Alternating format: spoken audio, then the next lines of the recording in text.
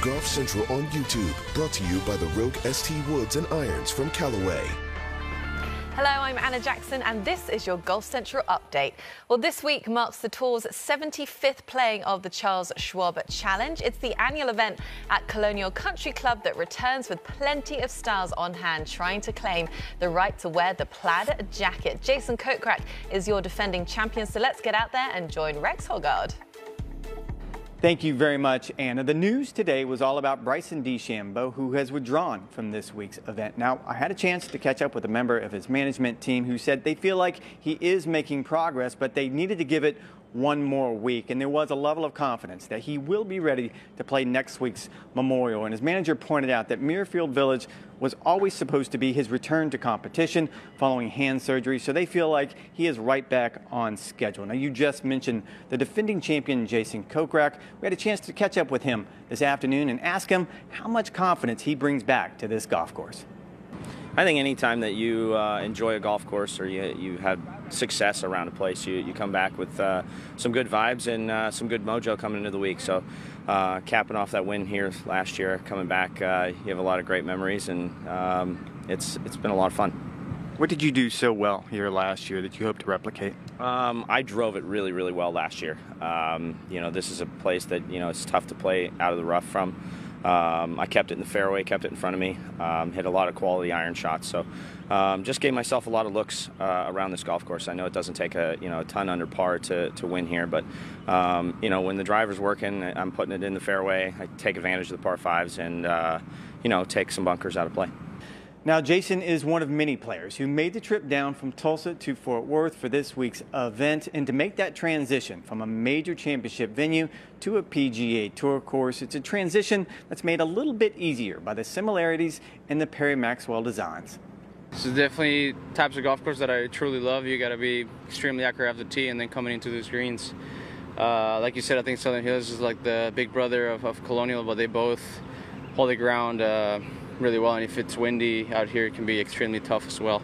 It's very rare that we go from a Perry Maxwell design last week to another Perry Maxwell design this week. So you're going to see a lot of the same visuals, a lot of the same bunkering, the way the holes are routed. Now, this is obviously a little shorter golf course, but a little rain today and a little rain maybe tomorrow might play a little bit longer. But all in all, he's huge on hitting the golf ball, tighter fairways. I grew up on a Perry Maxwell design, so I'm used and familiar with it, and that's why I loved last week and I love coming this week. Yeah, obviously there's a lot of similarities with the same designers. Colonial is just a little bit smaller version, I would say, from Southern Hills. A little bit tighter, not quite as long, but really similar shots into the greens. Tricky lies from the Bermuda rough, and small little greens that kind of sit up little sections. Yeah, it's a really similar style of golf that's going to do well here. Yeah, I could see some similarities between the two. This one, is not quite as long, but Southern Hills was a great layout, but this one's a historic place too. So I tend to like these kind of shorter golf courses with a little bit tighter fairways. I mean, everybody thinks I'm a bomber and I like those big ballparks, but I grew up on a short little quirky golf course. So not to say this place is quirky, but tree lined, small fairways, small greens, and you just gotta see your shot. Last week's champion Justin Thomas was also on property at Colonial today. He showed up a little bit before lunch, got some practice in, and he actually went out and played a few practice holes in a light rain. And it seems like the celebration is over and he's ready to get back to business. Hannah? Well, this week the LPGA Tour heads to Shadow Creek in Las Vegas for the Bank of Hope LPGA Match Play. This is the second edition of the LPGA's only match play event of the season. Last year's tournament was the first match play event on the LPGA Tour since 2017, where Ali Ewing is your defending champion. So with more from Nevada, let's get out to Grant Boone and Morgan Pressel. Anna, thank you. In a city that loves to stay up late, we've got an early start on the LPGA Tour this week. It's the Bank of Hope LPGA Match Play from mystical Shadow Creek here in Vegas, about 20 miles from the Strip. And Morgan, it is great to have match play back on the LPGA Tour. We've had it for decades, but it came back for the first time in 5 or 6 years last year. Really didn't disappoint with Ali Ewing defeating Sophia Popov in that championship match. How much different does a player prepare for a week like this than a normal week? Yeah, I've always loved match play. I'd get excited to play match play, and there are players in this field that feel that way about playing match play. You really just have to change your mindset when it comes to match play. You can be more aggressive. It's much more in the moment, hole to hole. Only matters what your opponent is doing, who is playing in the group with you. You don't really have to worry about anybody else on the golf course. So it's more mental preparation than a physical preparation heading into match play. I mean, the golf course, there is not a speck of grass, a blade of grass out of place out on the out here at Shadow Creek. It is spectacular, and the players are raving about it as they did last year, and just excited to tee it up in a little bit of a different, more fun format, in my opinion. No wonder you like match play. You won a U.S. Amateur and a Solheim Cup stalwart for the U.S. Let's take a look at the tournament format here at the Bank of Hope LPGA match play. If you saw the men play the Dell Technologies match play down in Austin, very similar. 64 players. We're going to break them into 16 groups of 4, and you're going to have that round-robin format. Every player plays every other in her group, and then the 16 who advance out of that will make it to the round of 16 comes Saturday morning. Then you go to the quarterfinals on Saturday night, the semifinals Sunday morning, and then you get the championship match come Sunday afternoon. A huge week. Next week, the U.S. Women's Open. And there are 19 players of these 64 who aren't yet in Pine Needles next week, so a huge opportunity.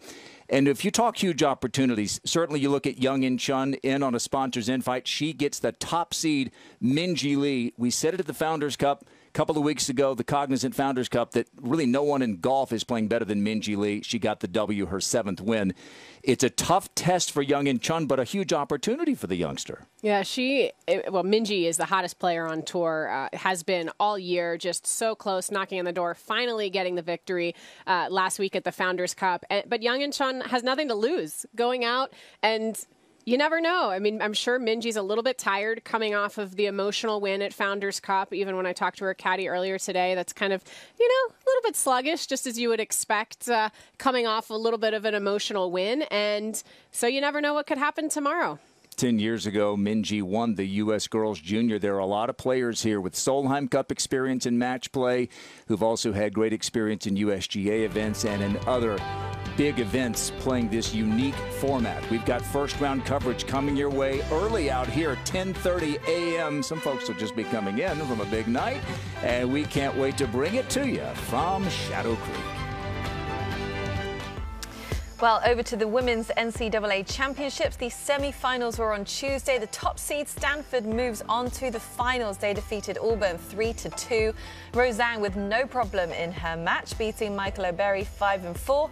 Aileen Crowther also picking up a crucial point for the Cardinal.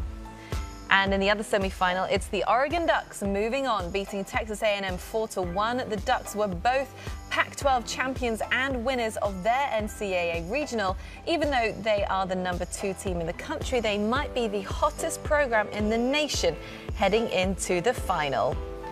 So here are the final matches. It all starts at 4:35 p.m. Eastern on Golf Channel. You've got 2 Pac-12 rivals with the national championship on the line. The #1 seed, Stanford, trying to become the first top seed to win ever at the NCAA Women's National Golf Championships. Thanks for watching. This is your Golf Central Update.